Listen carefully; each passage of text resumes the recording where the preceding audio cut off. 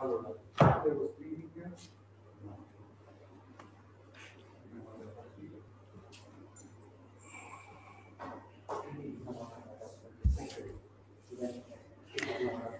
morning, good afternoon, good evening to all of you. It is my privilege to be able to welcome all of you to this webinar, A World Free from Nuclear Weapons.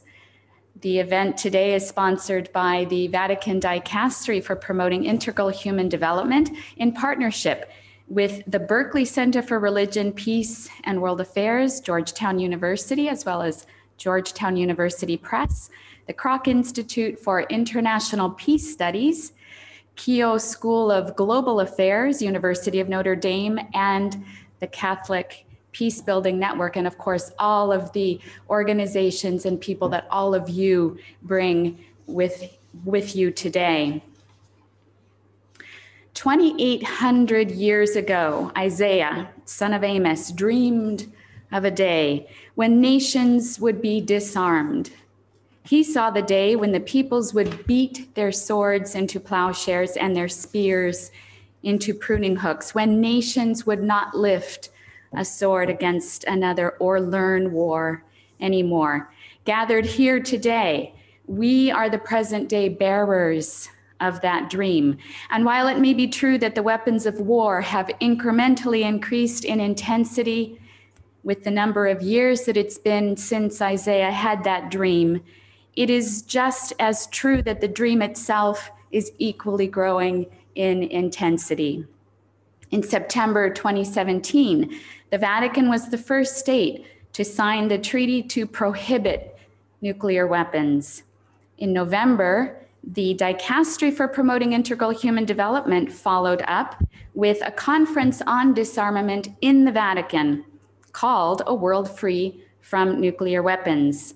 Pope Francis, 11 Nobel Peace Prize laureates, and other persons representing diplomacy, international organizations, ordinary people in society and religion contributed to the discussion. For the first time in history, a sitting pontiff clearly stated in his address to the conference participants that the very possession of nuclear weapons is to be firmly condemned. 2 years later, in Hiroshima, whose people endured a nuclear attack in 1945, he reiterated this: the use of atomic energy for purposes of war is immoral, just as the possession of nuclear weapons is immoral. Lastly, in Fratelli, tutti, issued at the beginning of October this year, Pope Francis states that the ultimate goal of the total elimination of nuclear weapons becomes both a challenge and a moral and humanitarian imperative.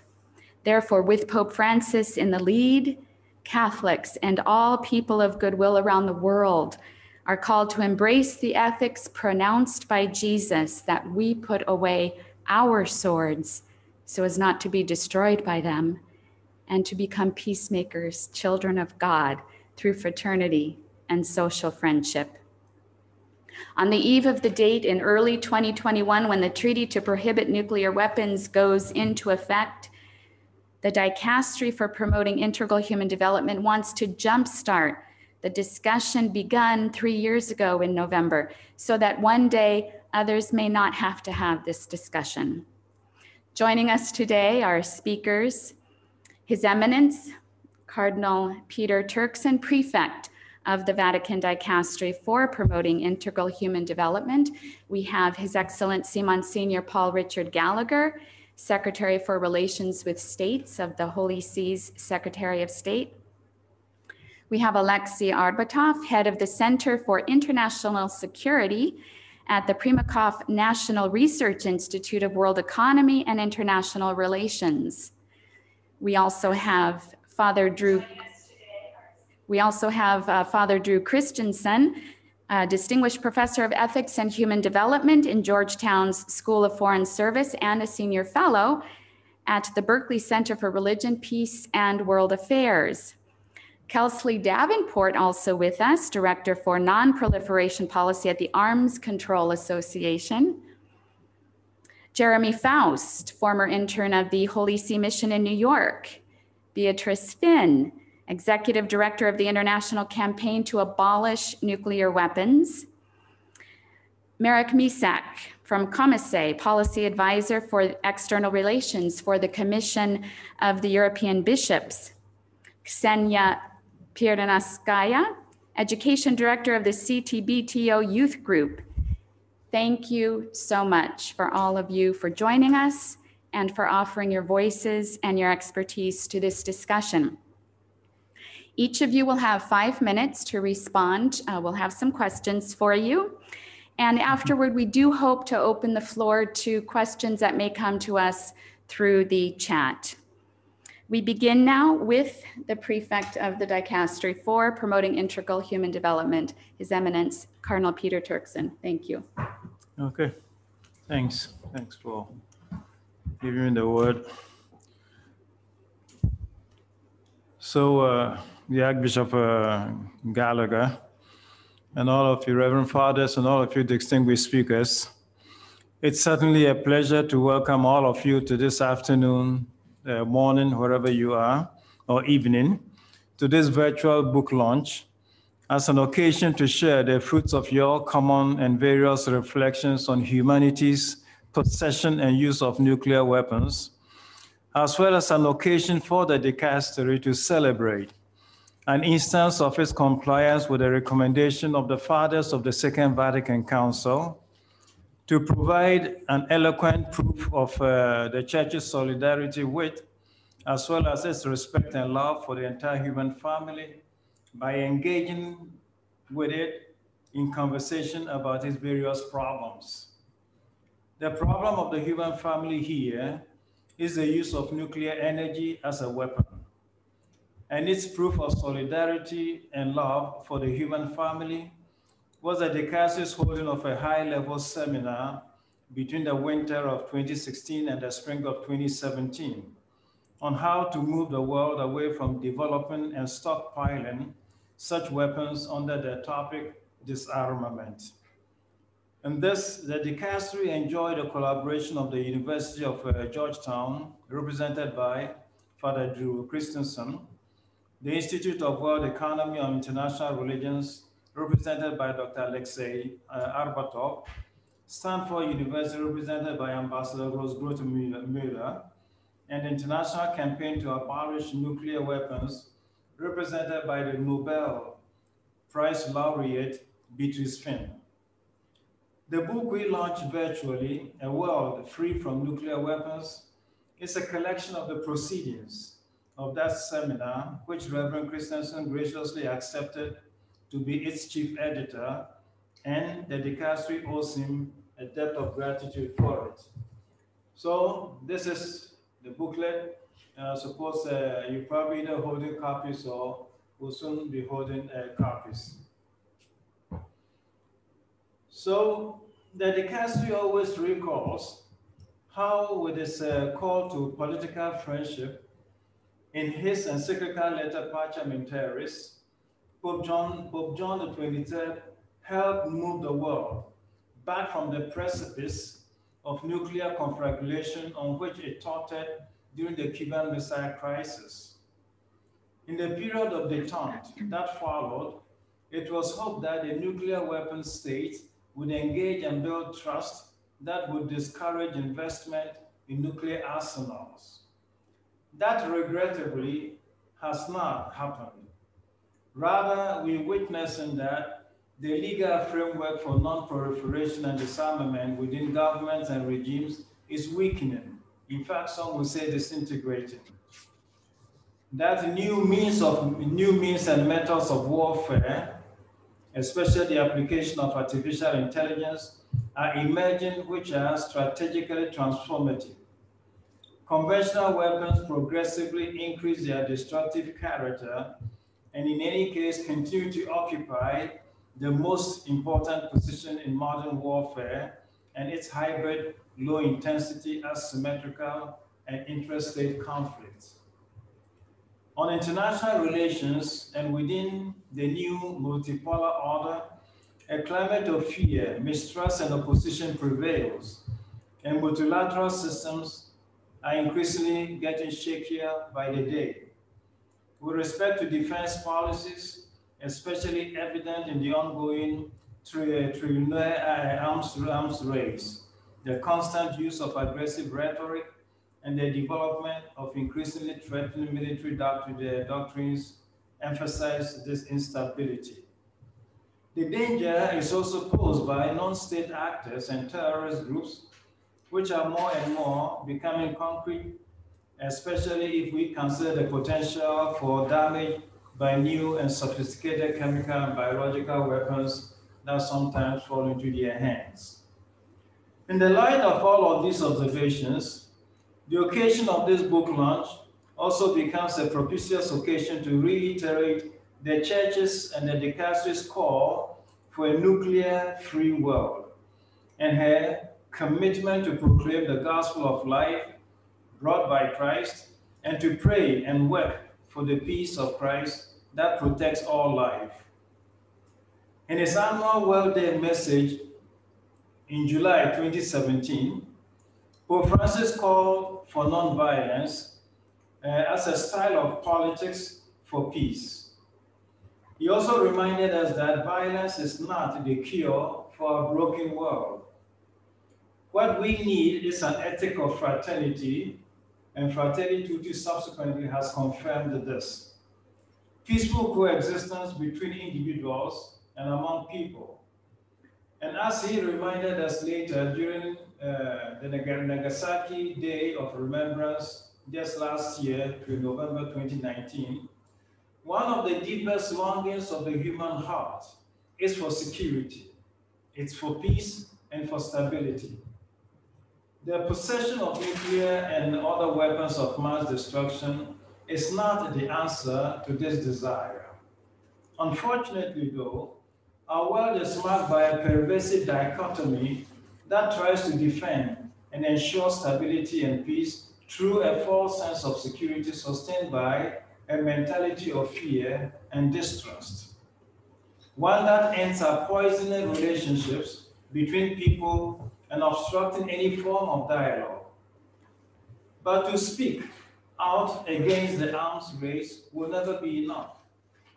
The arms race wastes precious resources that could be better used to benefit the integral development of people and to protect the natural environment. The calculation made by President Eisenhower years ago come to mind, where he said that every gun that is made, every warship launched, every rocket fired signifies, in the final sense, a theft from those who hunger and are not fed, those who are cold and are not clothed. This world in arms is not spending money alone, it is spending the sweat of its laborers, the genius of its scientists, and the hopes of its children. Not too many heads of state have made such analysis, but the analysis of President Eisenhower speaks for several other heads of state who invest in the pile of nuclear arms. We just want to ponder the catastrophic impact of all of this on our human society and renew the call of the Holy Father for a world free of nuclear weapons. And we trust that our conversation this afternoon would advance this type of move and help us ultimately ensure and secure the prophecy of Isaiah with which we began this conversation. Thank you. Thank you, Your Eminence. We'd now like to invite Monsignor Archbishop Richard Paul Gallagher, if you would mind. Thank you. Thank you. It's a pleasure to be with you all around the world this afternoon here in Rome. And it's encouraging to see how many people are participating in this webinar.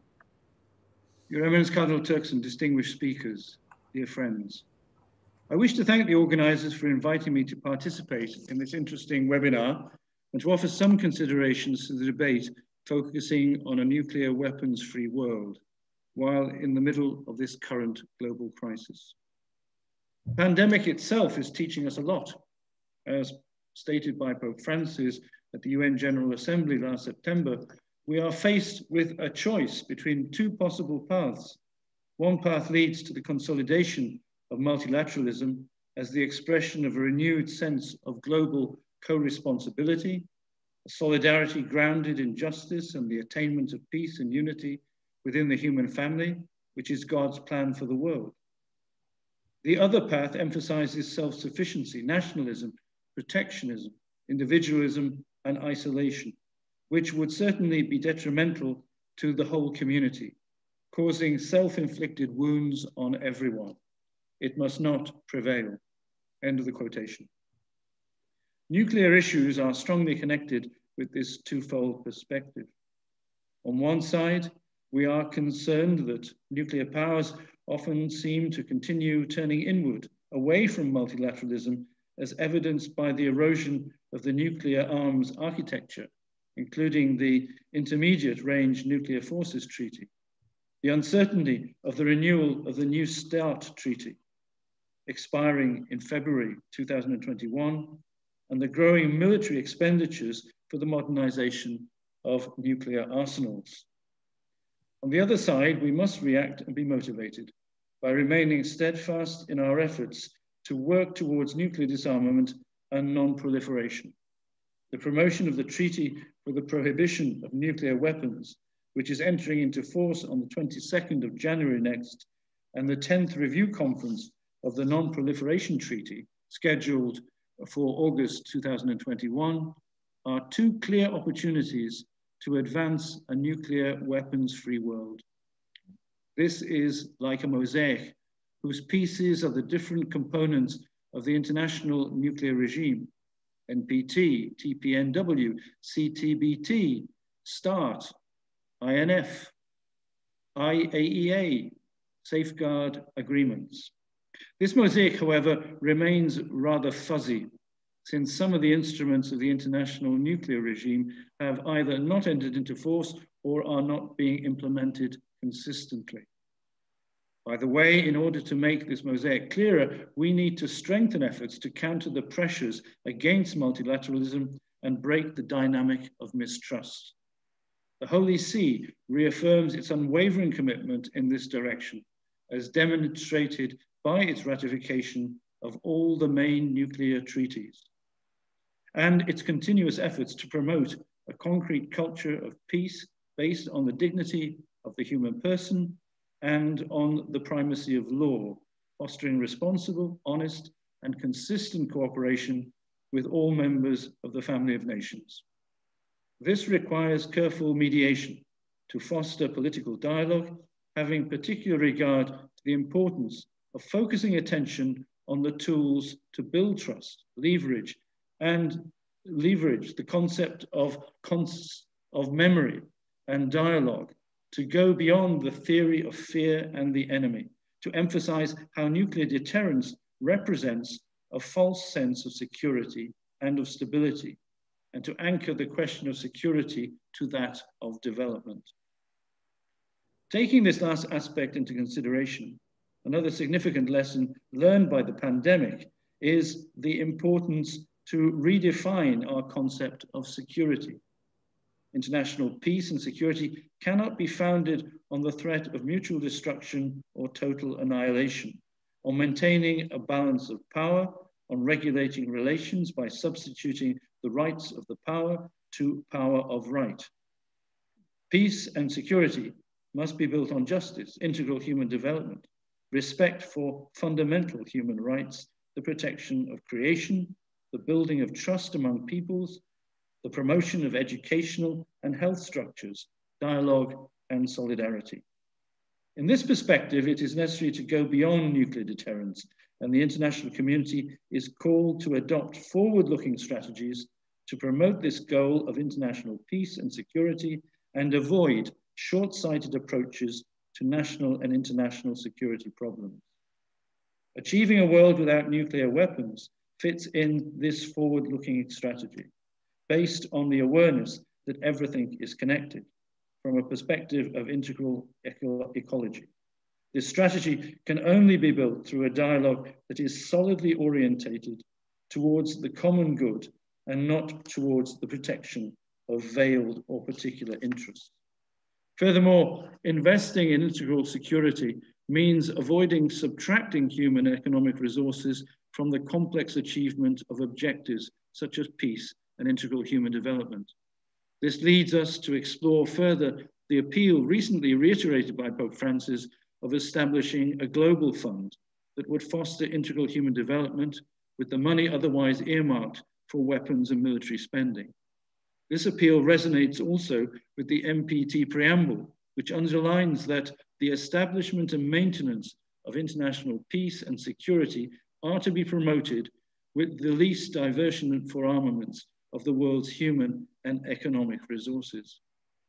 In these times of pandemic and global economic crisis, this appeal towards integral human development and towards a new concept of integral security needs to be heard more than ever.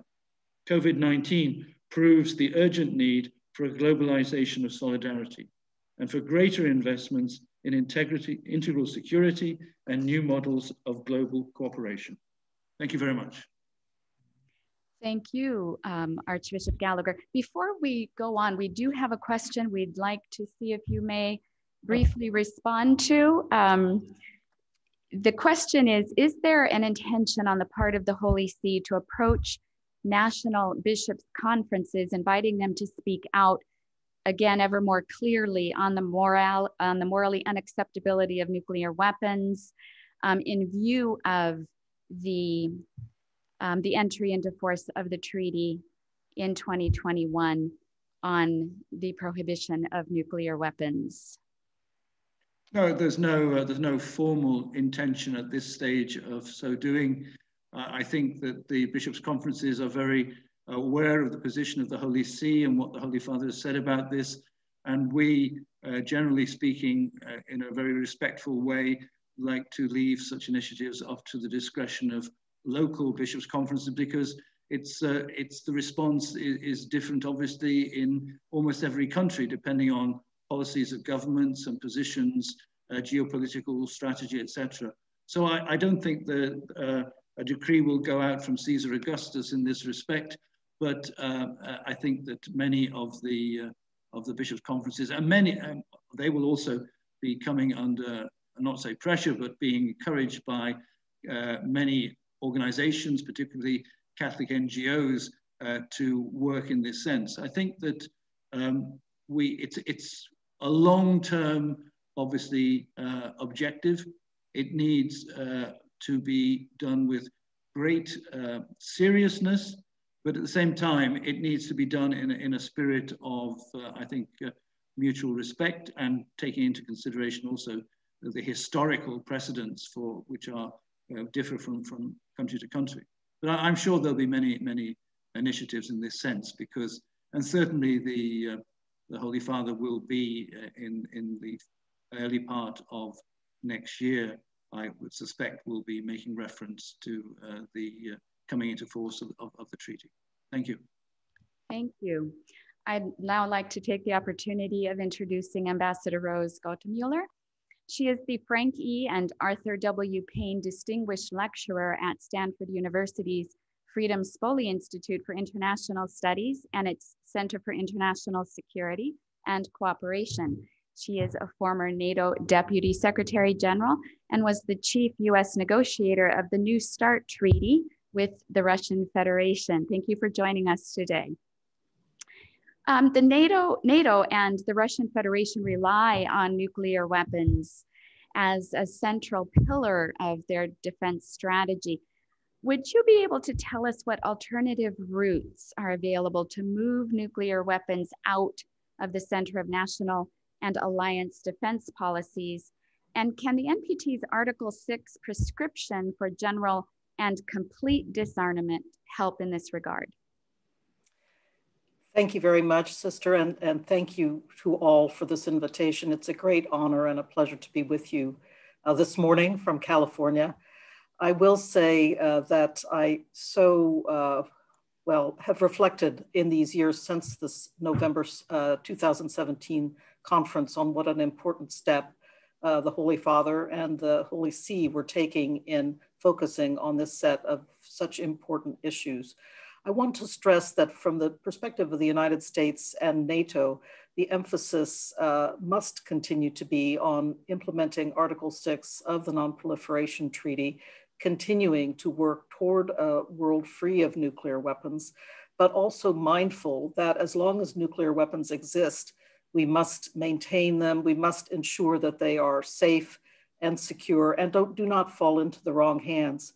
In that regard, I wanted to say to this entire audience this morning that I am concerned that the TPNW nuclear ban treaty as written undermines the Nuclear Non-Proliferation Treaty. This is a long-held view, not only of me, but of NATO itself and of the United States. You might have seen the NATO Secretary General's statement on this matter yesterday. But the concern is because it seems to support different standards from the Non-Proliferation Treaty, particularly in the realm of nuclear safeguards, and by placing irreconcilable burdens on countries that are trying to take good care of the nuclear weapons that they possess. I'll say a bit more about that in a moment. But at the same time, and here I really want to underscore Monsignor Gallagher's words that we need to develop the tools to foster mutual confidence. And we also need to operate in an environment of mutual respect. Monsignor, I could not agree more with you. So at the same time, I recognize that the TPNW will enter into force on January 22nd of 2021.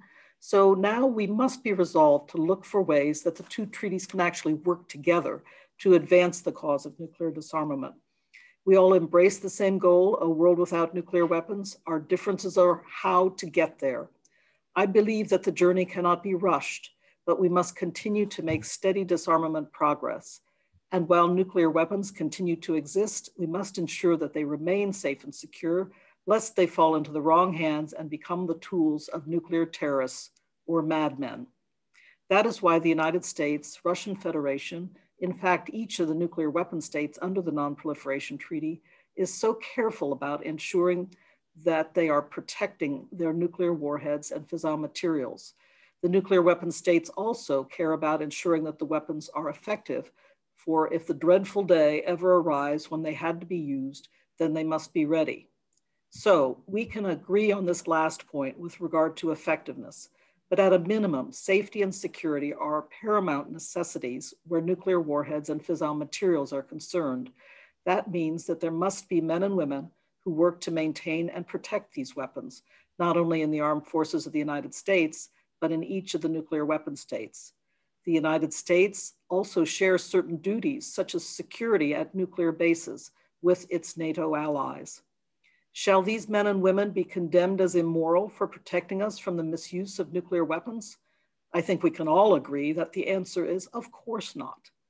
But that is what I mean about putting irreconcilable burdens on countries that are trying to take good care of the nuclear weapons that they possess and will possess for some time, despite, as I said, the fact that we must remain focused on a slow and steady pace toward nuclear disarmament.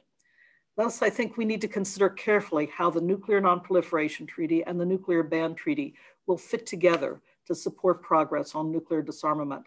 And I very much look forward to our discussion today in order to understand more about how we take this forward. Progress there must be, even though we often seem to be taking one step forward and two steps back in the nuclear disarmament realm.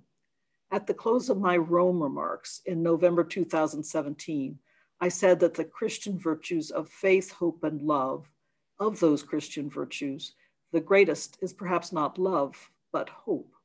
Today, I'm going to say that perhaps the greatest of them is faith, because faith is the way to possess something that you hope for. We must have faith that nuclear disarmament can be achieved and work tirelessly toward that goal. Again, thank you to the organizers. I'm honored to be with you today, and I look forward to our discussion. Thank you so much for your words. And I'll be picking up on one thing when we move on to another one of the speakers. Thank you so much. Now we'd like to move to Beatrice Finn, the executive director of the 2017 Nobel Peace Prize winning coalition international campaign to abolish nuclear weapons, also known as ICAN. Your mission is the prohibition and elimination of nuclear weapons and the mobilization of civil society in this effort. So our question for you this afternoon, what is ICANN doing to increase support for the treaty on the prohibition of nuclear weapons entering into force, as we've said, in January of next year? And more importantly, what role can civil society play in bringing the nuclear weapons states to embrace the treaty? And finally, do you think that the Non-Proliferation Treaty Review Conference, as Monsignor Gallagher said, is up for review next year, will that be an occasion to make progress toward rapprochement? Thank you very much. It's really an honor to be here, and I'm really glad to be participating here today. Yeah, I mean, as many speakers have said already, the entry into force of the TPNW in January is really it's really a historic, groundbreaking achievement. It's something that the UN Secretary General Antonio Guterres, the ICRC President Peter Maurer, and of course also Pope Francis recognizes as really an important moment. For the first time, nuclear weapons will be banned under international law. So this is a huge moment, not just for the governments that have already joined this treaty, but really everyone who's been working on this for almost 75 years of anti-nuclear activism. In this moment, I also want to particularly recognize all of those Catholic non-governmental organizations that have tirelessly worked for this issue for so long, and particularly want to recognize Sister Ardeth Platt, who passed away earlier this year as one of the strong champions who's been part of this treaty, and we really miss her a lot. So the TPNW, I mean, it's really, because it's rooted in humanitarian principles and humanitarian law, it demands that we protect civilians in warfare and that we refuse to let civilian populations be targets of weapons. And this is really what nuclear weapons are: weapons of mass destruction aimed at, massacring civilians. It's an inhumane and immoral weapon. And now, thanks to the governments that have been leading this process, it's also going to be illegal. And I think that nuclear deterrence is becoming increasingly stigmatized as a security policy. And the TPNW represents a much needed alternative for real human security, taking into account people's actual needs. And I think that the current pandemic really showcases that. We see when the big crisis and the big threat to people's survival comes, what really helped us was healthcare workers, these sort of first responders, delivery people, grocery store workers. So what we're going to be doing now, I mean, our work certainly does not stop on 22nd of January. It's quite the opposite. We are really just getting started on this work. And ICANN will continue to work with governments to increase the number of signatures and ratifications. Each country that joins this treaty will take us closer to a world without nuclear weapons. And nuclear weapon states themselves will not just willingly give up their nuclear weapons one day. We need to help them by creating a new environment, really, which it's more difficult to have nuclear weapons than it is to get rid of them. And our strategy is really to increase the cost of having nuclear weapons, the pressure, make it more difficult to maintain these weapons of mass destruction. And that's really what the TPNW is about, making sure that nuclear weapons are held to the same standard as chemical or biological weapons or other weapons that are deemed unacceptable because of their unacceptable and inhumane impact on civilians. And I think it's also important to remember that it's not just the nuclear armed states that are that have nuclear weapons that are the problem. Also, any state that support nuclear weapons and rely on nuclear weapons as a part of their security policy lends credibility and to this dangerous notion that it is acceptable and legal to threaten to mass murder civilians. And for example, poll after poll shows that people in these countries don't want anything to do with these weapons. And we're working wherever we can in multiple ways to raise awareness about nuclear weapons, the risks, the catastrophic humanitarian consequences, and what people can do to change that kind of policies. We will work in parliaments with groups of parliamentarians. We will work in the private sector on divestment campaigns, for example.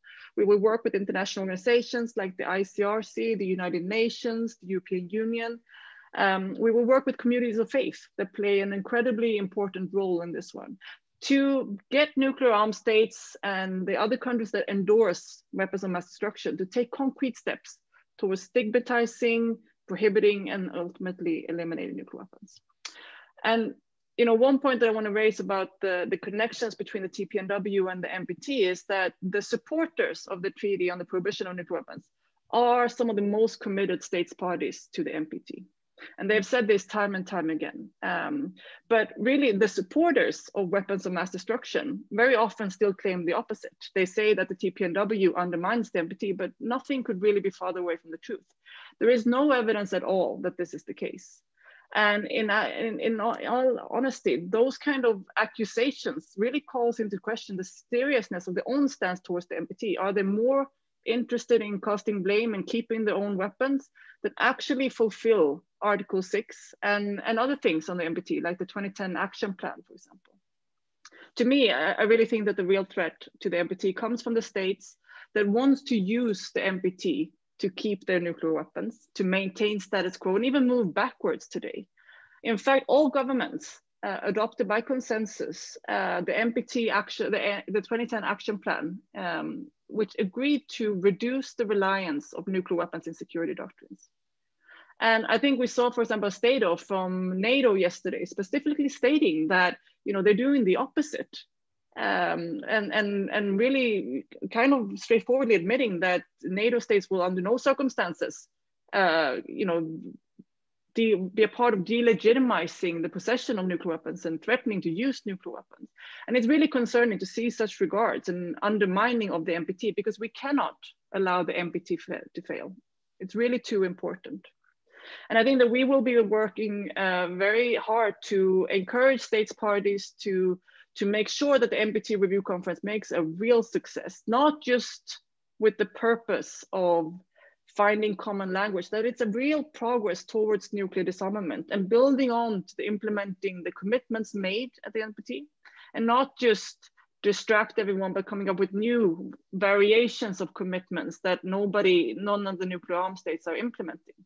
And here I think that the TPNW, which is a legally binding instrument that commits states to never, under any circumstances, even during these very challenging international security times, that they never develop or use nuclear weapons. I think that's a huge accomplishment over this last review cycle. And I think it's something that should be welcomed by all states parties, no matter if they support the treaty or not.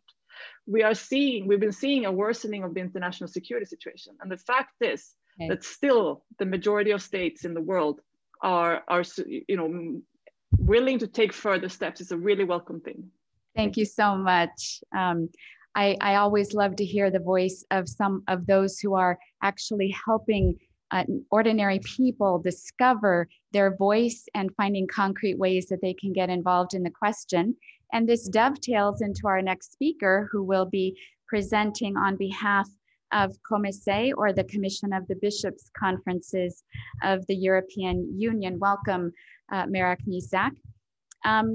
You're also a member of the Justice and Peace Commission as well, and you're contributing to the work of this Vatican Dicastery task force on security. So thank you so much as well for being with us. Now we'll move a little bit into Europe. Regarding nuclear arms, Europe is quite complex. 3 states are nuclear powers, others are allied with nuclear powers, and other states are not. And yet the erosion of the arms control regime that we heard Cardinal Turkson speak about has left all of the European states feeling vulnerable. So our question for you, what do you think are the major fears, but also the hopes of European states that they have with respect to arms control and disarmament? And secondly, can Europe provide alternative paths for the superpowers so as to reduce the threat of nuclear conflict, but also disengagement from military strategies based on the use of nuclear weapons? Thank you, Sister Bernadette, for this kind introduction and really these challenging questions. Because indeed, when we look at Europe and the European Union in particular, the picture we can see is quite complex. Following the exit of the United Kingdom, France is the only remaining nuclear weapon state in the EU, adhering to the concept of nuclear deterrence, but also expressing certain willingness to a gradual and multilateral disarmament based on the NPT. On the other side of the spectrum, we have countries such as Austria, Ireland, and Malta that are so far the only 3 EU member states that have signed and ratified the TPNW. And to complete this European mosaic, I may add that 21 out of 27 EU member states are also NATO allies, and 4 of them are hosting US nuclear weapons on their territory. It is actually in the European Union's DNA to be in constant search for unity in diversity, to balance diverging economic interests, geographical perspectives, and historical experiences in view of the common good. There is actually a common European strategy on non-proliferation of weapons of mass destruction, which has formed the basis of Europe's global political and diplomatic engagement for nuclear disarmament. The last time this strategy was substantially updated is now, however, more than a decade ago. And in the light of the recent geopolitical, technological, and legal developments, it would certainly need an upgrade. When it comes to your question about the fears and the hopes of Europeans with regard to nuclear weapons, so the crisis of the arms control agreements between the US and the Russian Federation has certainly been a source of concern. European institutions have repeatedly called for maintaining and further strengthening the pertinent arms control architecture, because we see that this might also have significant implications for the European security. On the other hand, many hopes were put in the Iran nuclear agreement as an instrument that could potentially contribute to a greater regional stability and peace. The European Union played a key role in coordinating the negotiation efforts, and now it is seeking to uphold the deal and to provide a new impetus for its effective implementation by all the stakeholders. Many say that nuclear disarmament cannot and should not be separated from broader considerations on security and peace. The European Union is actually currently in the process of defining its strategic compass. This is a joint European strategic reflection on the long-term security goals, the threats, and means to address them. Several voices, including European bishops for whom I work, have been advocating that these long-term strategic goals be oriented towards human security and sustainable peace. And this would imply much more than just protection of state or economic interests. In the context of this ongoing European strategic reflection, also the question may be asked, does the possession of nuclear weapons actually serve and contribute to the goal of enhancing the security of persons, families, communities, or does it rather pose a threat? In order to conclude, let me briefly refer to some possible actions that I think would be taken from a European perspective. Internally, the European institutions need to provide spaces for a participatory dialogue in view of redefining the European strategic culture. This process should not only involve member states, meaning military and political officials, but also other stakeholders, including academia, businesses, civil society, and also religious communities. This strategic reflection is also a good opportunity to actually upgrade the EU's common position on nuclear non-proliferation and disarmament. Because the question of nuclear weapons is not only of a military nature, but it also has a very strong political dimension. The European Parliament, that represents the voice of the European citizens, could articulate a bold political vision and ambition in this respect, and also strengthen the necessary political will. At the global level, Europe's strength could lie in promoting multilateralism and a rules-based international order, fostering partnerships with the UN, with NATO, with the United Kingdom, but also with other international actors.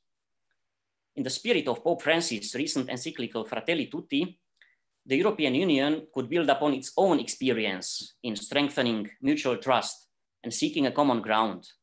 And it could use the broad range of the policy instruments it has, from diplomacy over to trade, development, climate, and human rights, to open up new ways of dialogue and cooperation, also with actors that currently show little willingness to advance with nuclear non-proliferation and disarmament. Europe can and should play an active part in creating the conditions for a more peaceful world, and nuclear disarmament should be an integral part of this process. Thank you. Thank you so much. Once again, you've also underlined the fact that one region of the world is definitely impacted by other regions. So we'll take your cue and we'll move to the Middle and Far East. And we'll do that with the help of Kelsey Davenport, who is the Director for Non-Proliferation Policy at the Arms Control Association. Thank you so much for being with us today.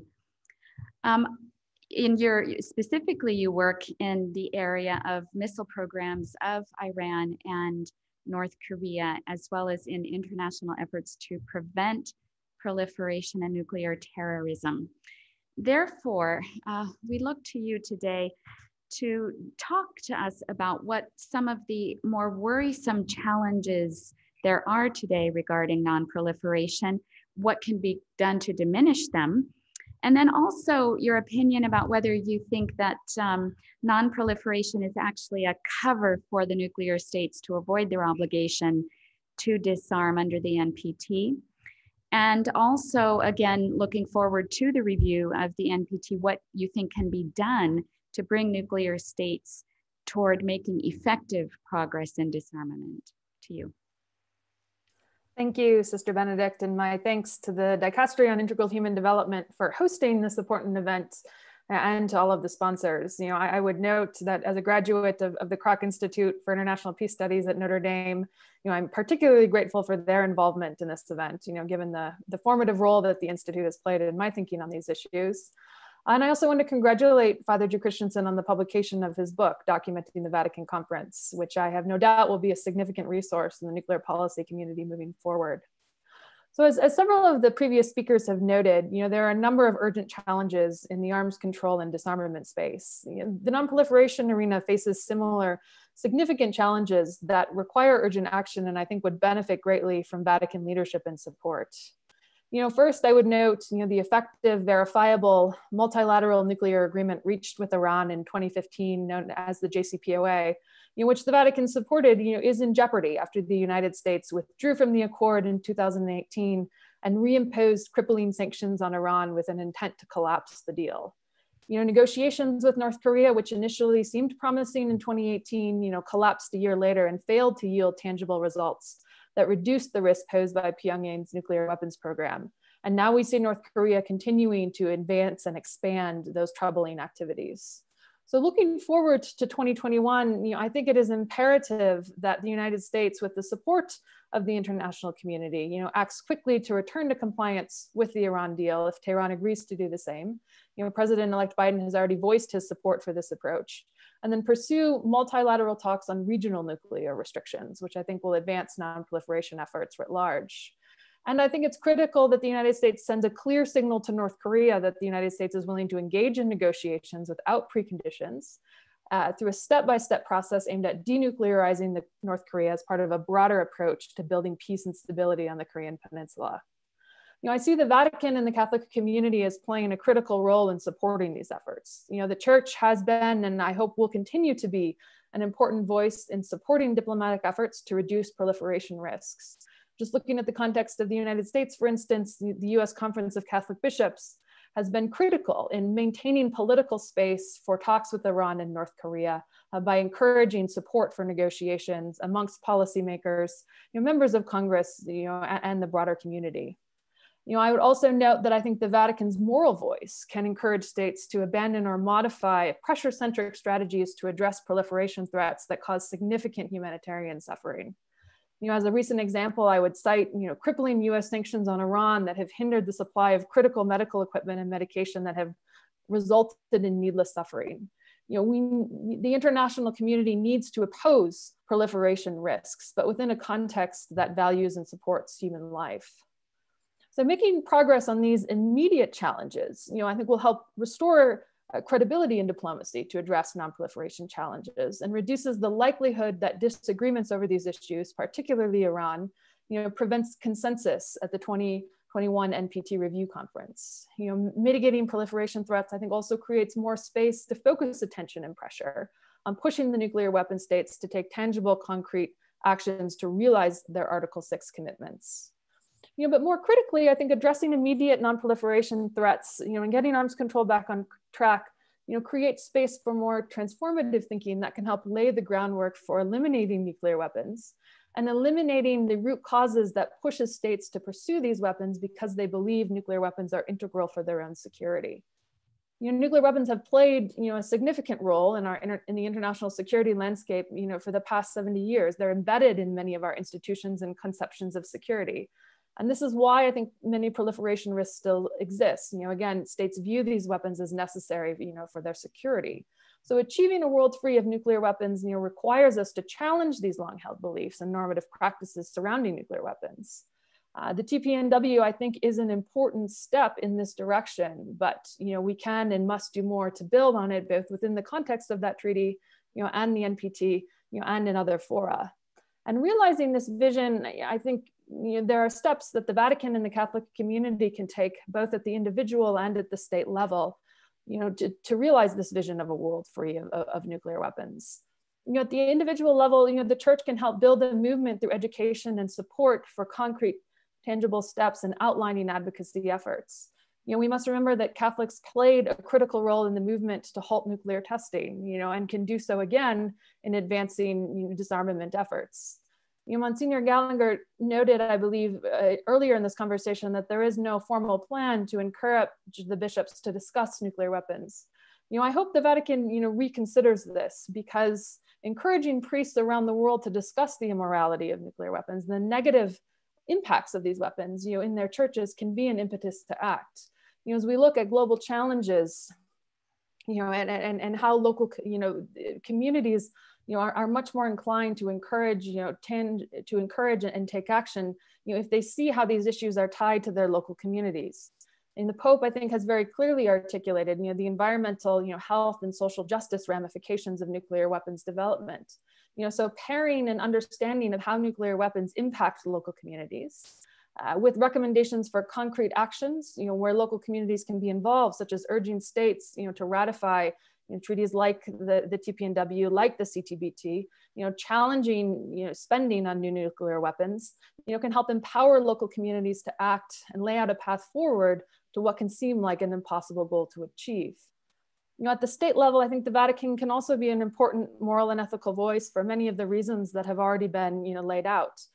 Challenging status quo security conceptions, pushing states to take more specific actions to remediate environmental devastation and address the humanitarian and societal costs of developing and maintaining nuclear weapons, challenging nuclear doctrines that increase the risk of use, and encouraging states to address these root causes of instability and tension that push states to maintain their nuclear weapons and push other states to pursue them, believing that they are necessary for their security. So I think it's only with this type of bold kind of transformative thinking that pushes security conceptions at the state level and seeks to empower a movement at the individual level, will we be able to see more meaningful steps towards disarmament, and will we be able to actually see the abolishment of nuclear weapons? Thank you so thank you very much for the time, and I look forward to the discussion. Thank you. And I really appreciate what you said about we need to have transformative thinking. We need a new set of talking points if we want to move the dialogue forward, and how better to do that with the younger generation. And we're very pleased to have that generation with us, advocating on behalf of young people through Ksenia Pernovskaya. You are you're an education director with the CTBTO Youth Group, which is a group open to all students and young graduates who want to direct their careers to make a contribution specifically in the area of global peace and security. And your group specifically is dedicated to advancing the 1996 Comprehensive Nuclear Test Ban Treaty's entry into force. So we definitely need some transformative thinking. You've also studied in the Republic of Korea. Can you tell us how, especially Koreans, we've also heard about what's going on the peninsula there. What do they think about the nuclear threat that is present in that area of the world, but more generally the concerns about East Asians? And do you see any way forward in the reduction of tensions on the Korean Peninsula or in the Pacific Basin as a whole? Thank you for your kind introduction and for invitation to speak along such distinguished speakers. So I would like to talk about South Koreans' view through the lens of TPNW, because we all here to talk about it today. So as you all know, South Korea is quite a peaceful country. It never really initiated a conflict on its own. And South Korea's nuclear weapons research program effectively ended back in the 70s. And it's one of the champions of non-proliferation. So why this country didn't really participate in the negotiations of TPNW and condemns, along with the US, this treaty. So in my talk, I'll try to give the perspective of a South Korean, how they see the nuclear threat in general, why they don't support TPNW, and what needs to be done for them to feel more comfortable with the treaty. So there are different factors. The first factor is that South Korea is balancing between at least 4 nuclear powers due to its geographical position: China, US, North Korea, and Russia. So in such a position poses a myriad of security concerns, including nuclear threat concerns. Another factor is that South Korea has been right next to uncontrolled and unpredictable nukes possessor DPRK for a long time. And I think since 2007, the perception of the southern people hasn't really changed a lot. And around 80% of people in South Korea still see North Korea as a great threat, especially nuclear threat.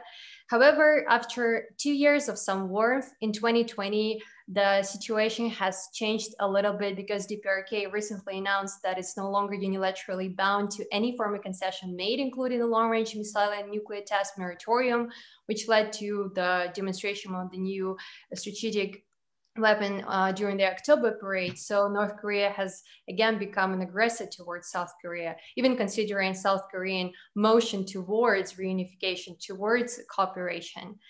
Another point is that South Koreans have become actually more accustomed to DPRK as a problematic neighbor. And since 2018, according to survey, the South Koreans see China as their main threat. And the problem with China is that China amounts to a quarter of South Korean exports. So South Korea can't really be too vocal about the rising military footprint in the East Asia of China. However, it's just quietly try to build on its military capacity just to be able, if needed, to retaliate or just to feel safe enough. Also, due to the present threat, some polling demonstrates that actually consistent majority of public in South Korea are for nuclear weapons. Either American nuclear missiles deployed, or as we call it, American nuclear extended deterrence to South Korea, or they even for their own nuclear weapons. And the problem is that if public is for nuclear weapons, how could government be anti-nuclear weapons? So that's work needs to be done with people also to make them feel more secure and not to want to have such a weapon of mass destruction to be protected. Of course, it's highly unlikely that South Korea is going to pursue its own military program because Moon Jae-in's current president stance on denuclearization, non-proliferation are very strong. So it will go to it will kind of contradict his points, but still, there is a viable option for South Korea to do that if the concerns are too severe. And this is why this is very incremental for the US to restore the robust alliance with the Republic of Korea.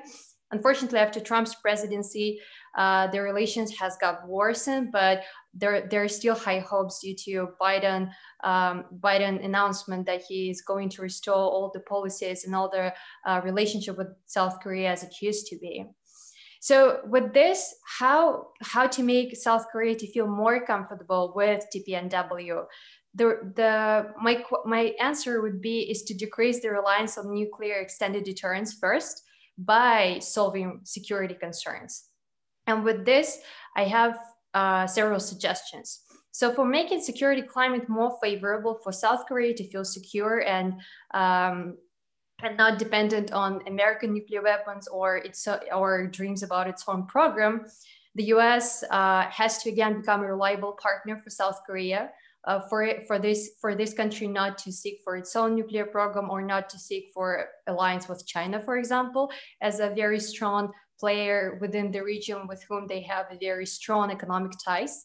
Also, the rivalry between the US and China create dangerous situation within the region because states feel kind of between two fires. So I think these countries should work together on East Asian matters. For example, North Korean nuclear crisis, and this is a good platform for countries to cooperate, as US and China are the most influential ones in terms of North Korean nuclear crisis. In terms of North Korea nuclear crisis, I think the possible solutions could be the resumption of six-party talks just for creating a communication platform for making this matter multilateral rather than just bilateral between US or North Korea and China, or for dealing with other issues within the region. And also Russia can be included in these talks and help out. Another suggestion that I have, that the cooperation in science and technology also within the region could be helpful on common regional issues such as fine dust, marine pollution, or infectious diseases, or COVID response, for example, because these ties also could assist in building more trust and collaborative spirit within the region. And the last suggestion I want to make is that I am a representative of 3 youth organizations, CTBTO Youth Group, Young Pogwash, and also the Emerging Network from BASIC. And I believe that even if the issues are not resolved now, it is up to youth to resolve them in the future. So it is very important and significant to build those ties and communication channels within the youth for us in the future to communicate better and to build more platforms for resolution of such security issues. Thank you very much. Thank you so much for your thoughts. We now have Alexei Arbatov who's joined us, so we'll be able now to move toward the East. Will remain in the East. Mr. Arbatov has held various posts within Russian diplomacy and participated as a member of the official delegation for various arms treaties, including START I and START II. Currently, he is a member of the Advisory Council to the Foreign Minister, and he's also one of the founders and leaders of the Russian-based Luxembourg Forum on the Prevention of Global Catastrophe. So we thank you for being with us today. And we'd ask you to address the issue. Since the 2017 symposium of which you were a part, and you offered a broad agenda for superpower negotiations on nuclear disarmament, there has been a severe deterioration of the arms control regime, and there are new challenges to nuclear stability. So what priorities do you see today for discussing, for negotiation, for collaboration between the Russian Federation, the United States, and NATO? Thank you very much. I'm very happy to be here. It's a great honor and pleasure for me. And I remember very well the big meeting a few years ago. It was very impressive.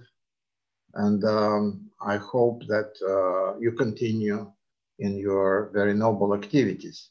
And I think that the role of Vatican and of Christian Church in general should become more active and more aggressive in a good sense of this word in promoting the cause of nuclear disarmament.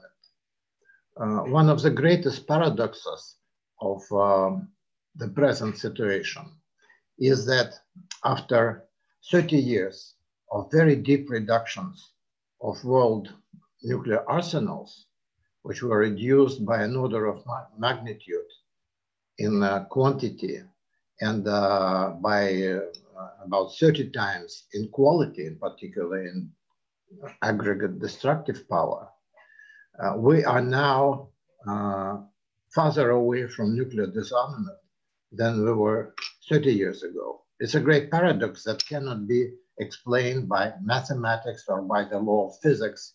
It's the law of human mentality. But unfortunately, it's true. Presently, when you are talking about nuclear disarmament, this goal seems more distant than it seemed 30 years ago when we started this very radical effort, which was really effective, which made the world safer. Now the world is not safer any longer, because even at much lower levels of nuclear arsenals, the intensive modernization of nuclear weapons is going on. They're supplemented by modernization of precision-guided conventional systems.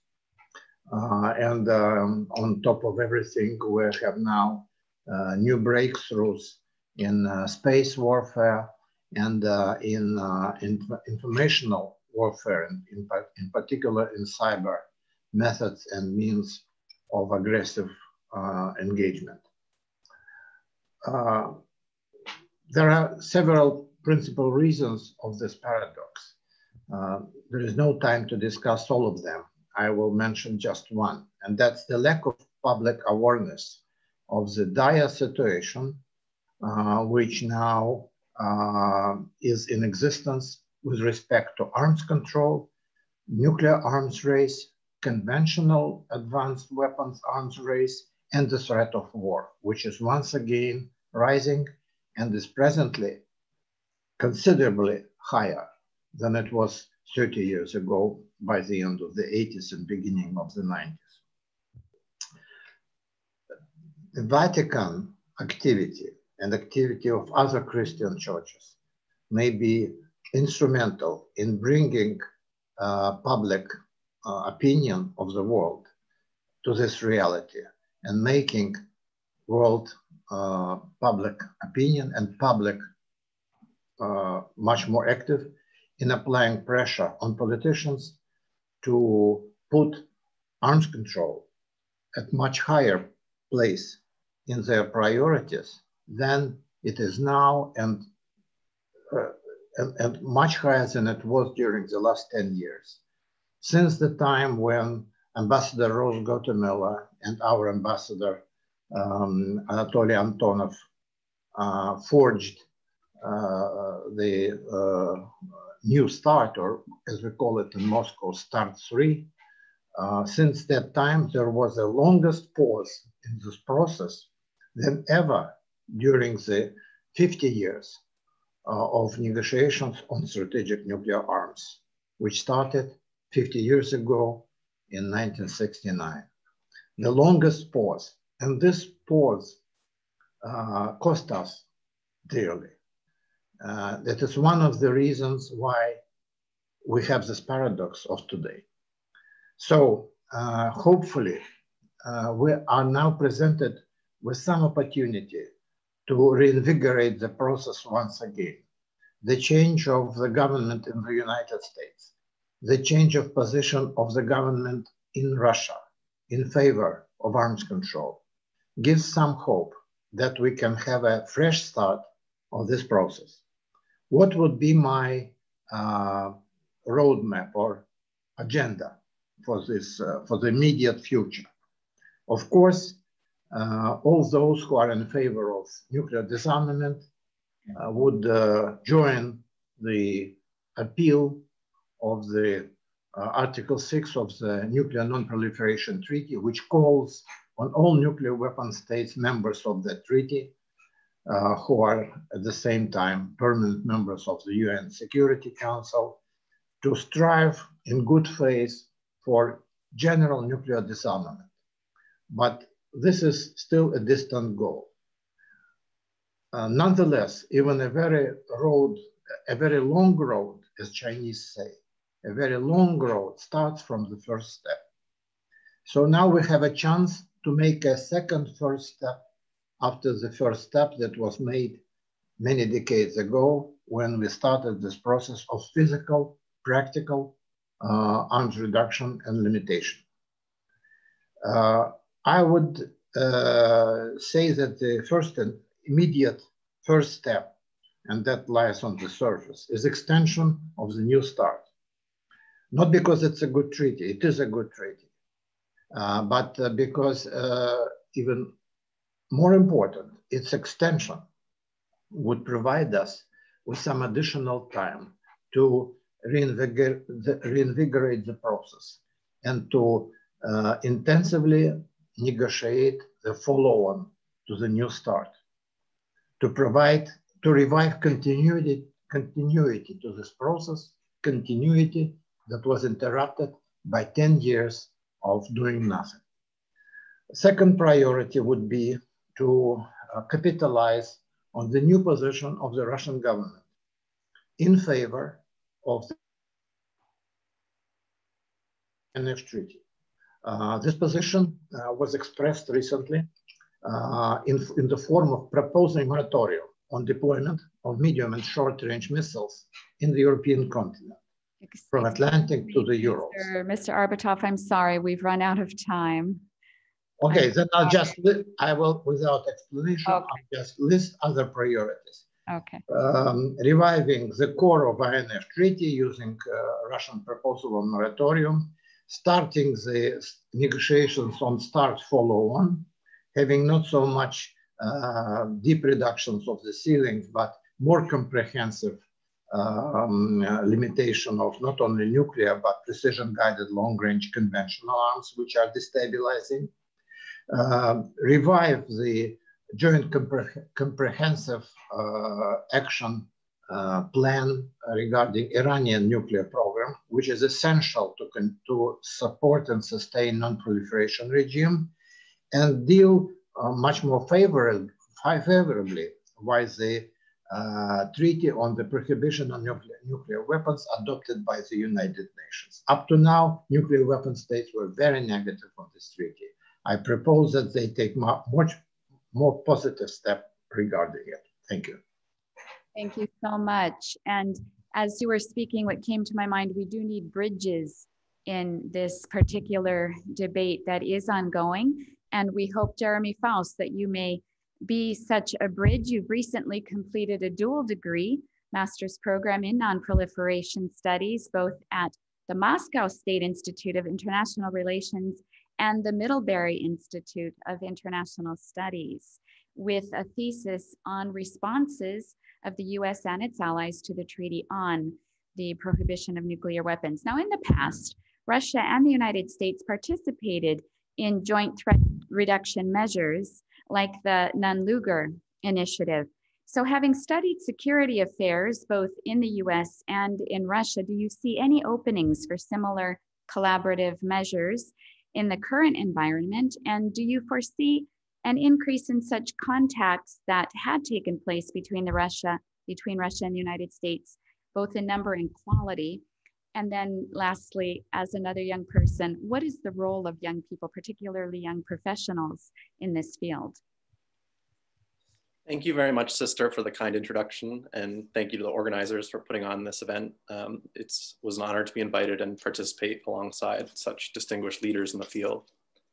The Nunn-Lugar Cooperative Threat Reduction Program played an invaluable role in reducing the risk of nuclear proliferation and preventing fissile material from falling into the hands of non-state actors. Accomplishing these tasks during a highly volatile period of transition in the Soviet Union and its successor states required a high degree of trust. In the current era of heightened tension and hyperpartisanship in the United States, the Nunn-Lugar model may be out of reach.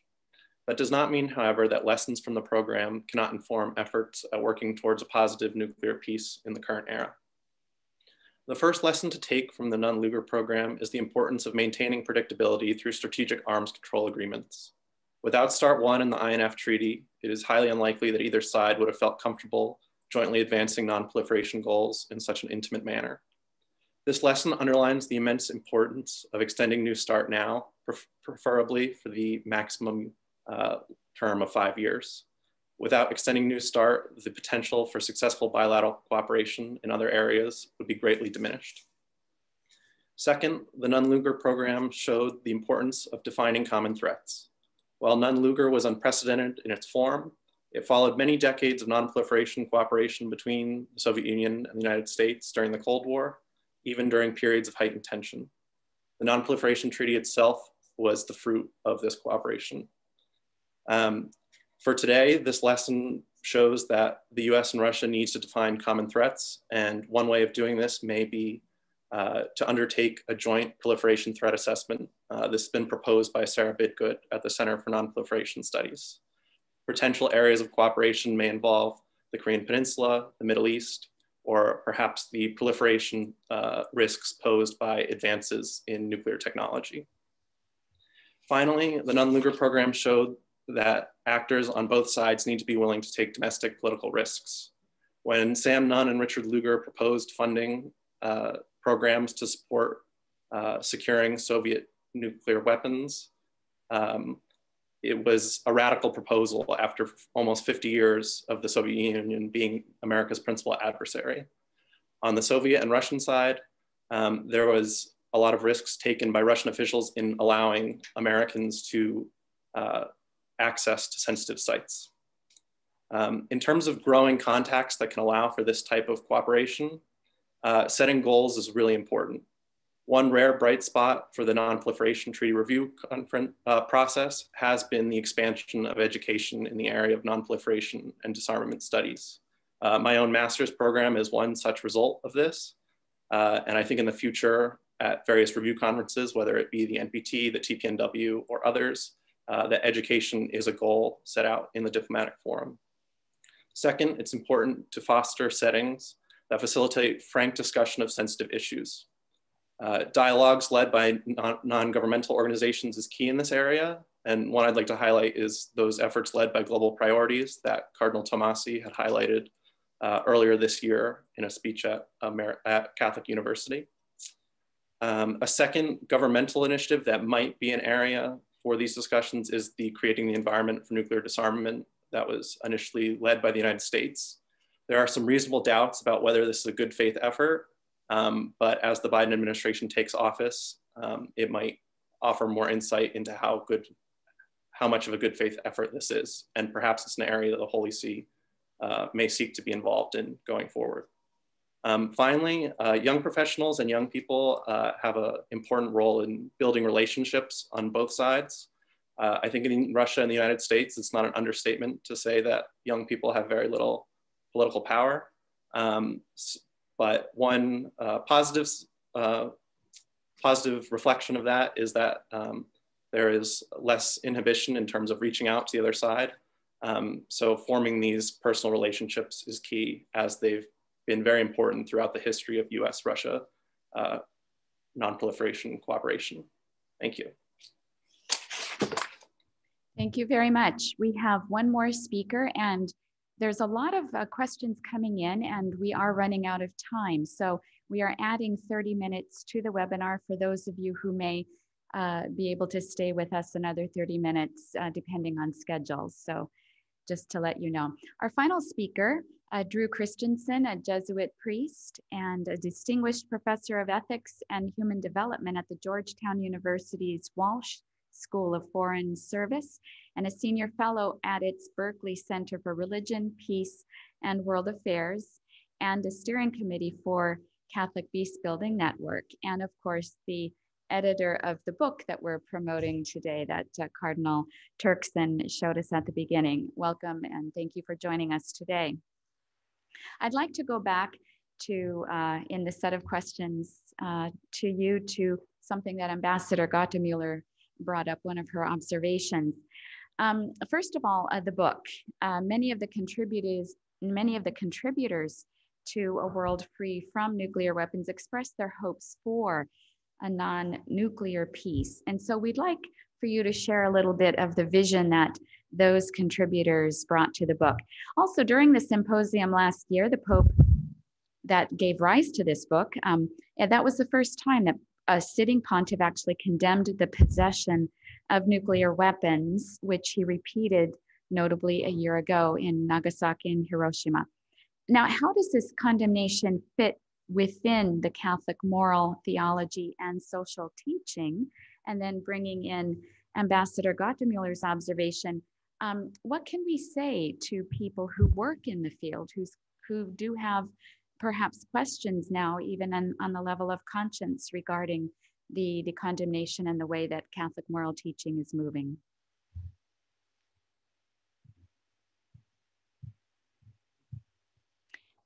Please unmute your microphone.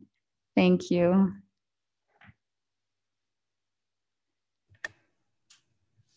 Thank you. Apologies. Thank you, Sister Bernadette, for moderating and for your warm welcome. I'd like also to thank Cardinal Turkson and the Dicastery for Integral Human Development, and especially Dr. Alessio Pecoraro for hosting this webinar today and marking Georgetown University Press's release of A World Free from Nuclear Weapons. And I'd like to thank two of my fellow panelists for joining this discussion. Building a world free from nuclear weapons is central to Pope Francis' vision of a post-pandemic world built in solidarity. I hope our conversation will be one of many dialogues where men and women of varied backgrounds and citizens of different states will guide our world in a spirit of mutual trust and understanding on the path to security and peace. As former US Secretary of State George P. Shultz wrote on his 100th birthday last week, looking back, I'm struck that there is one lesson I learned early and then relearned over and over again. Trust is the coin of the realm. When trust was in the room, whatever room that was, good things happened. When trust was not in the room, good things did not happen. Everything else is details. 15 years ago, Mr. Shultz and his colleagues were pioneers among statesmen in calling for the elimination of nuclear weapons. They've been joined this year by leaders of Canada and Belgium. Together, they demonstrate that along with religious faith and humanitarian conviction, the exercise of political responsibility can teach the necessity of the elimination of nuclear weapons. The symposium that produced a world free from nuclear weapons, I'll hold it up again here, marked the completion, initial signings and ratifications of the Treaty on the Prohibition of Nuclear Weapons, a project in which Pope Francis and Holy See played a role beside international civil society and the majority of nuclear weapons-free states. The treaty's adoption and the symposium were moments of hope for our troubled world. I would like to give our audience a sense of the hopes of that marked those days by citing some of the witnesses, including some of our panelists today from that meeting, to show how hope is generated among those who are working for the elimination of nuclear weapons. Critics often object that abolition of nuclear weapons is a utopian dream. On the contrary, it is a realistic hope. The contributors to the 2017 Vatican Symposium and to the book testify to that hope. I want to share with you a bit of what they say about the hope within them and the hope they give to one another. Responding to those who call abolition a utopian dream, Jody Williams, who won her Nobel Peace Prize for work on banning anti-personnel landmines, wrote, "It is not utopian, in my view, to refuse to accept the world the way it is and working hard to make it different." She continues, "Anybody can do it. It is not magic. It is finding people who share the same goal, working together to make it happen as it has with blinding laser weapons, landmines, cluster bombs, and nuclear weapons. Those are all weapons Ms. Williams campaigned against that resulted in treaties that banned them. Ordinary people can and do accomplish the extraordinary," she tells us. "It's not that people involved are extraordinary, it is the combined talent and force of people working together for the greater good that is extraordinary." Again and again, the Nobel laureates cite the experience of solidarity in action as the proof of their hope that nuclear weapons can be abolished. Beatrice Finn, one of our panelists today, received the Nobel Peace Prize on behalf of ICON, writes, "Of persons of faith, a constant voice pulling us back from the brink of annihilation, a steady guide out of this prison of fear that we've created. Along with Pope Francis and Catholic Bishop, she cites religious sisters. Some of the most fearless people I have ever known have been women of the church, she writes. I think we all know, she teased her audience, do not cross the sisters. They will not be stopped in their efforts to hasten the end of our nuclear nightmare. My co-editor, Carol Sargent, has collected the stories of many of these valiant women, and she's writing a biography of Sister Megan Rice, a longtime plowshare protester. Ambassador Jorge Lomanico of Mexico, rumored to be a member of the Latin brain trust behind the treaty, likewise testified to a series of diplomatic processes, like the humanitarian pledge, that started small and in a relatively short period of time attracted dozens of governments to join it. After the 2015 Non-Proliferation Treaty review, as I recall, little more than a dozen countries had made the commitment to fill the legal gap for the prohibition and elimination of nuclear weapons. By the time the negotiating conference in 2017 had made the pledge, I urge you to read Ambassador Lomanico's account of the jigsaw of measures that cumulatively brought about the Treaty on Prohibition. He also recalls the other processes that are leading to a regime that will ultimately eliminate nuclear weapons.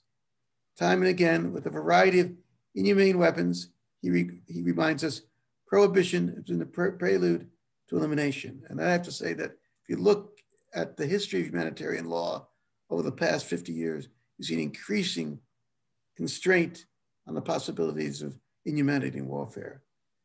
Sister, I'm looking at you. Is my time up, or can I talk? You have 1 minute. You have 1 minute. Let me just talk about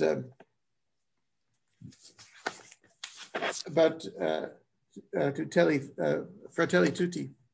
In his recent encyclical, Pope Francis reflects on the failure of states and the international system to heed the warning of Pope John the 23rd against nuclear weapons, giving voice to the conviction of his age that it no longer makes sense to maintain that war is a fit instrument with to repair the violations of justice.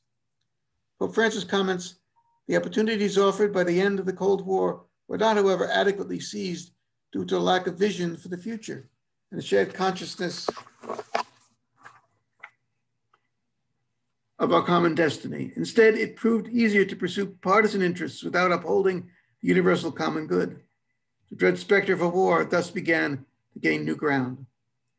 The end of the Cold War was a lost opportunity. The new nuclear race is a looming crisis. We're threatening on this crisis. Pope Francis, right, in this context, the ultimate goal of total elimination of nuclear weapons becomes both a challenge and a moral and humanitarian imperative. In that sentence, Pope Francis gives us his reading of the signs of the times.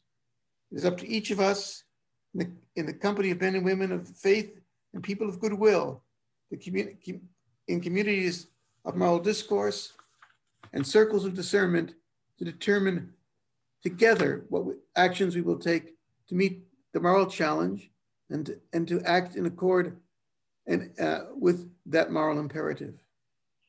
Let's heed the words at the stage of Chicago, former Chicago Mayor Rahm Emanuel, don't let a crisis go to waste. And again, let me remind you that the book, A World Free from Nuclear Weapons, is available from the Georgetown University Press. Thank you all.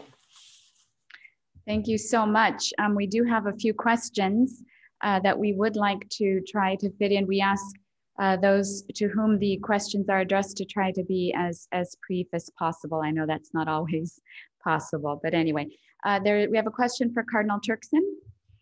The nuclear conversation is often limited to diplomatic and military communities. How do your organizations promote public education on nuclear disarmament? And do you think that public support for nuclear disarmament could create the needed impetus to move forward renewal of New START and the other treaties?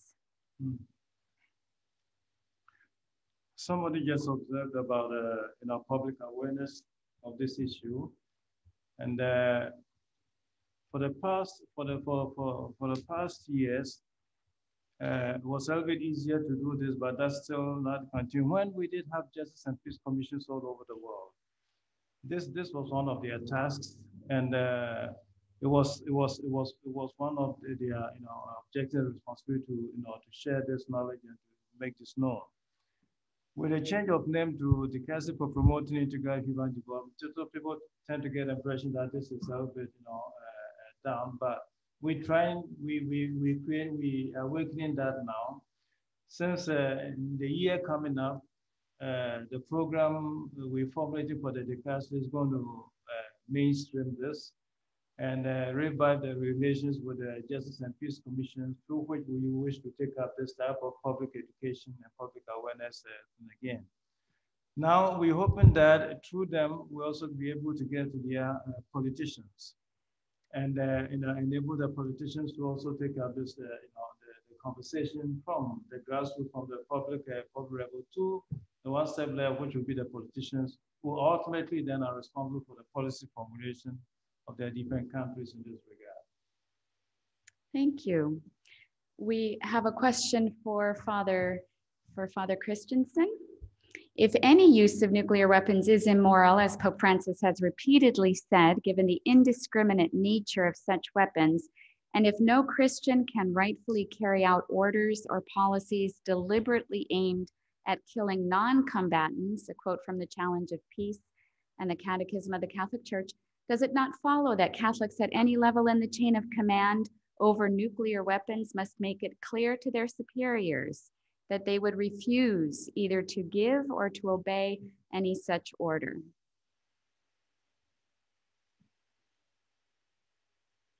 Again, please unmute your microphone. Yep.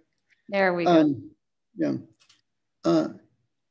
I think that it's important for people to discern where they are and what their responsibilities are with respect to the Pope's teaching. Excuse me.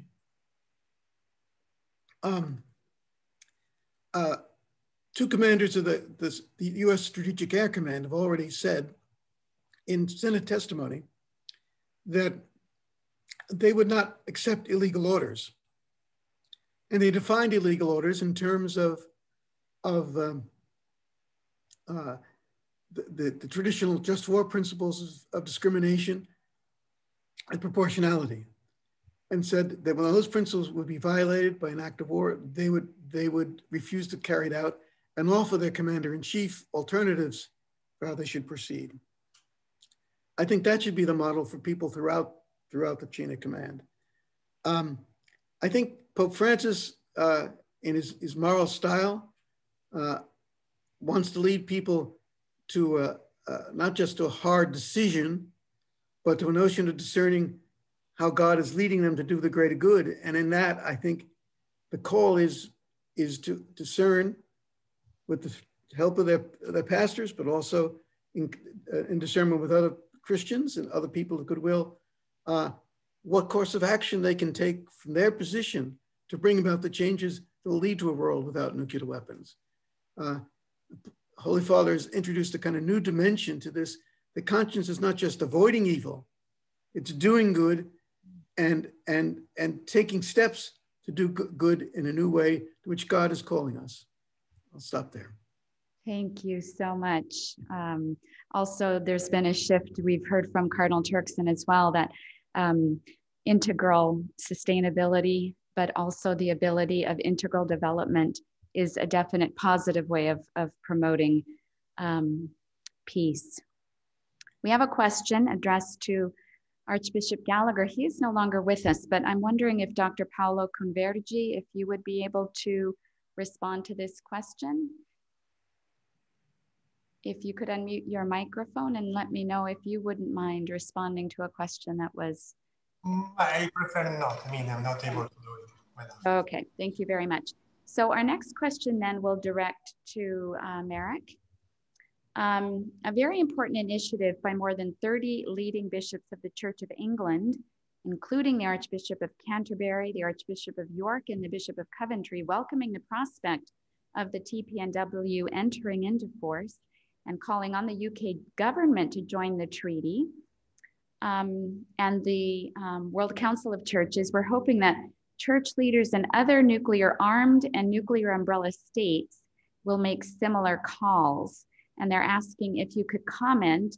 And while we're on this subject, I'm wondering if you would be able also to respond to a question about Brexit, whether Brexit represents an opportunity or an obstacle to promote nuclear disarmament in Europe. Sure, thank you, Sister Bernadette. So maybe the first question regarding, let's say, the role of also religious leaders and so these church internal processes in terms of the promotion of the support for the TPNW. So I think this message of, let's say, a joint effort has to be, let's say, the leading one, at least from our side. So as let's say, the European-wide Bishops' Conference that brings together the Bishops' Conferences from all over Europe or from the entire European Union, our main role is here to provide a space for dialogue. So what we also initiated here is an annual meeting of the military bishops and the ordinaries who are coming to Brussels once a year to discuss among themselves so the different perspectives that they are having on questions pertinent to security and peace, and including also the question of the nuclear disarmament. So this we see as a very important, let's say, first step to provide this space also for church leaders in Europe to come together and to have this exchange of perspectives among themselves. But then, of course, once they go back to their countries, to their bishops' conferences, it's very important that they continue, let's say, this dialogue effort, and that this doesn't only remain at the level of the bishops' conferences among the bishops, but as also Cardinal Turkson was mentioning, there are also many important lay movements within the Catholic Church, be it the Justice and Peace movement, be it the Pax Christi movement, and many others that also bring together committed and engaged lay people. So I think that, let's say, any such an effort towards fostering this awareness and creating also the pressure for the policy world has to be a joint one, bringing together the leaders, so the bishops together also with the lay people. And when it comes to this challenging question of Brexit, of course, this is a question that Brussels also lives these days. First of all, I would say that, we consider it certainly as a sad story that a long-standing member of the European Union is leaving this community. On the other hand, it has to be said that, especially when it comes to the area of security and defense, the relationship between the rest of the European Union and the UK has been quite a challenging one. So maybe in this respect, when the question is about whether the Brexit could somehow accelerate the efforts towards nuclear disarmament in Europe, I think this could be an opportunity. But at the same time, I would like to add that it's very important to maintain a very close relationship and partnership with the UK, because we know that UK, of course, remains part of Europe, it remains part of NATO. So certainly, for the way forward, a close partnership also on question of security and defense is very important. Thank you so much. We go to Kelsey now. The question for you, any hope that with the Biden administration, JCPOA and INF will be back? I can speak more authoritatively to the JCPOA, but I do think that there are hope, for both agreements to return to force. Most notably on the nuclear deal with Iran, President-elect Biden can take steps himself to return the United States to compliance with the accord. He does not need support from the U.S. Congress. It's simply a matter of passing the executive orders to waive sanctions. And he has stated his willingness to do this if Iran does likewise and reverses its breaches to the nuclear accord. And Iranian officials are saying the same thing, that they're willing to move in concert sort of with the United States. And the breaches that Iran has taken to violate the nuclear deal, while concerning, can be quickly reversed. So I think that a return to full implementation of the deal by both the US and Iran, within 3 to 4 months after Biden is inaugurated, is both desirable and feasible. And that would be a time frame that would return the JCPOA to full implementation prior to presidential elections in Iran in June. So I certainly think it's feasible and important, but I would urge both parties to also come to an agreement then on further negotiations to address Iran's nuclear program in the long term, to build further stability in the region, and also to address elements of regional security that drove Iran to pursue nuclear weapons in the first place. I mean, this is the best possible way to ensure that Iran doesn't take the decision to go back down the nuclear weapons path in the future, by ensuring that its security concerns and that regional stability is met. I also think that there may be a possibility to revive the INF Treaty. This is a treaty that eliminated an entire class of nuclear weapons and delivery systems, a entire class of missile systems from both the United States and Russia that the United States withdrew from formally out of concerns about sort of Russian cheating. That's a slightly more difficult process because that is a treaty that was ratified by Congress. So determining exactly how the US could return to that deal and could return to that treaty, I think will need to be worked out. But after the United States and Russia, ideally, extend New START, the New START treaty, and deal with sort of that more immediate risk. I think looking at the INF treaty, or some type of similar treaty that again removes that class of weapons, would be very beneficial in terms of stability in arms control and disarmament. Thank you so much. Our next question is for Ms. Finn. I teach young women and men, in large part in the United States, who want to make a positive difference in international politics in their eventual careers, especially in social justice issues like climate change, racism, structural inequality, etc.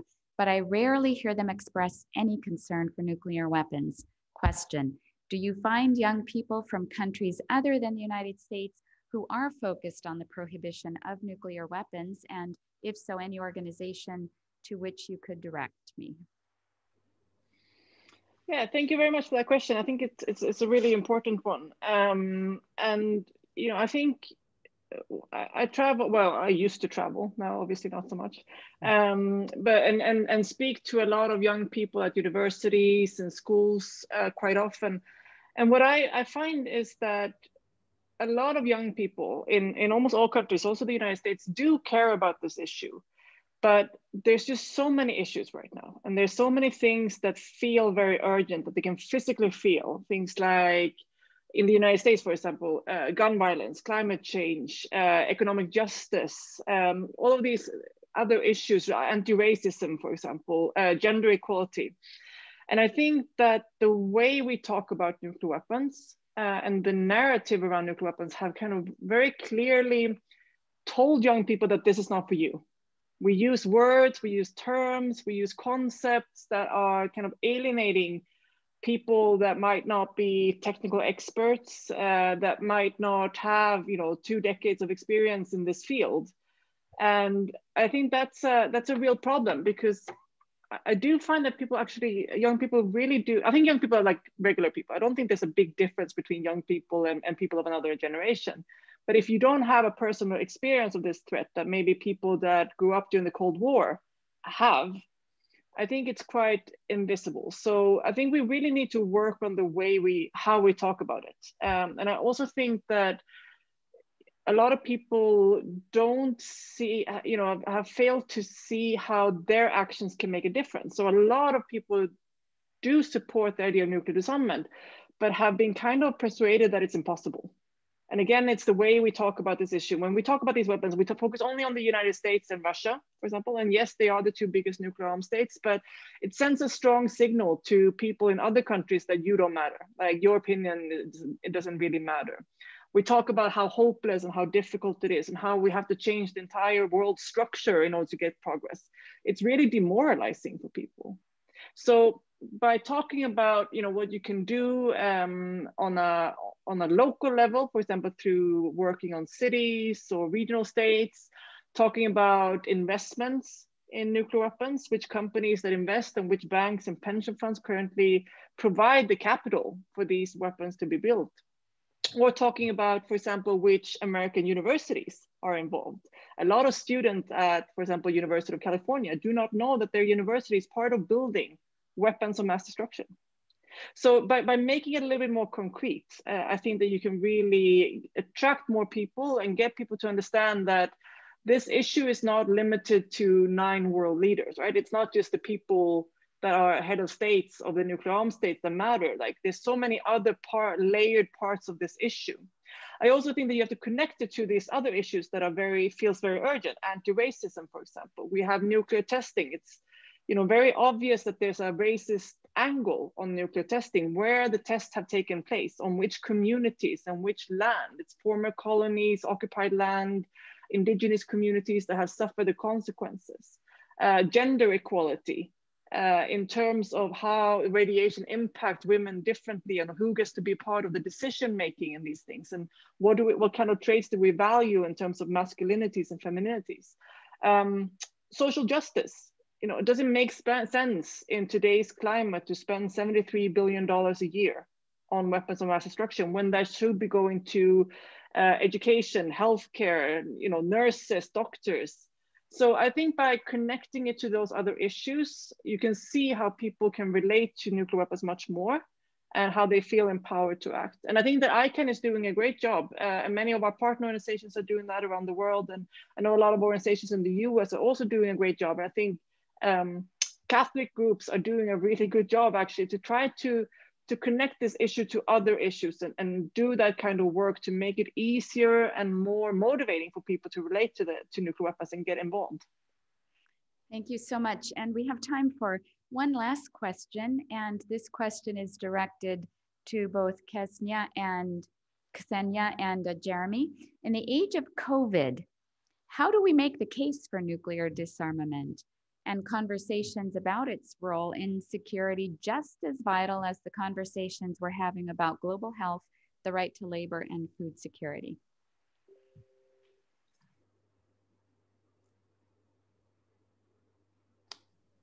Okay. There you go. Start. Yeah. Okay. Thank you. Well, I think in the times of COVID, yeah, it is quite difficult for persuading young people that nuclear disarmament or security issues are something that is vital for now. But what I think we can do is that through those initiatives that exist, like CYG Youth Group, NPT Youth, or UN Disarmament Youth Group also, we can educate people through those groups, advocate for nuclear disarmament via social networks, for example, because I think it's a common knowledge that youth is now mostly present in social networks like Twitter, Instagram, Facebook. So I believe that if we advocate, if we promote enough the fact that security issues and disarmament are vital, even in the times of COVID, and I think especially in the times of COVID, because both health issues and security issues are the parts of the general peace on the planet. So people should understand that. And when we actually manage to for people to pay attention to this issue, we have to educate them. And I think there are a lot of educational platforms that exist for now for young people. And I think we should extend them even more to involve not only people who are studying security issues at the university or who are involved in the movements already, but for those who don't know anything about it, probably from different spheres, because I think what we can do now is not about taking political decisions, because we don't have strength to do so for now and influence. But what we can do is we can multiply in numbers, and we can multiply in terms of effect, like how many people believe that disarmament is good. And by educating those people in the future, I think they will actually be able to make a difference. Jeremy? I think Beatrice actually put it so eloquently before in her opening remarks about how the pandemic shows that nuclear weapons are not effective at meeting 21st century threats to human security, like the pandemic so clearly shows. And I think engaging with younger people who might be more active in advocacy work, it's important to make clear the linkages between that every dollar spent on nuclear weapons is a dollar not spent on addressing systematic inequalities or promoting development or fighting climate change. I think a link to climate change is a good one for engaging youth, as kind of framing the threat of nuclear weapons and climate change as kind of the dual existential threats facing humanity. And given youth support for addressing climate change, it may be an area that advocates for nuclear disarmament can tap into. Thank you. And just one last question to Dr. Alexey Arbatov. It's an issue that's been brought up, for example, in the crisis between the US and Russia, and that is that even with the treaties, there's been virtually no mention of verification of the weapons and the obligation that states have under the treaties.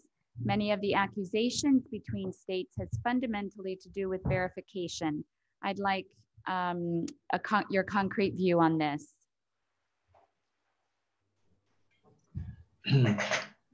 As I understood the question, it was about the difficulty of verification, or did I? Yes, that there's no mention of verification of the weapons and the obligations the states have under the treaties that are already in effect or have been in effect. Well, let's keep in mind that when the INF Treaty was abrogated, there was no verification in action. And I think that is one of the reasons why there were some very serious mutual accusations of not living up to the treaty verification. The verification of the INF Treaty stopped in the year 2001. If there were, if it had been still in force, it would be possible to use verification process to make sure that neither Russia nor the United States are in violation of the INF Treaty. But we didn't have any system at that time. The same goes for the ballistic missile defense. Since the United States withdrew in the year 2002, there is no longer any verification which can deal with that. And Russia accused the United States of deploying ballistic missile defense launchers in Romania and Poland, which could be refitted with offensive long-range cruise missiles. If we had verification system in place, such suspicions would be groundless. So, of course, there are sometimes mutual grievances about the effectiveness of verification system, but as long as the system is in place, it's possible to resolve those difficulties by on-site inspections, by providing for additional technical means of verification. Once you have none, you have a fertile ground for a lot of mutual accusations and suspicions. That's the law that we have discovered during the last decades of arms control. Thank you. This then brings to an end this webinar, and in the name of the Dicastery for the promotion of integral human development, I'd like to thank all of you for joining us. Also, all those who prepared for this webinar, especially Dr. Alessio Pecorario, who's been here, although hidden for most of the time. We have a lot to thank him, as well as to Dr. Father Christensen and also Carol Sargent for this book, which I'm hoping that you will all be able to purchase and also refer to from time to time. It's very, very informative, to say the least, especially from the layperson's perspective. At least I'm a layperson in this area. So anyway, so thank you so much for joining us. For those of you who will be celebrating Christmas soon, I wish you a very, very happy Christmas. Thank you so much. Thank you. Bye-bye. Thank you. All the best. Thank you. Thank you very much. Thank you. Bye-bye.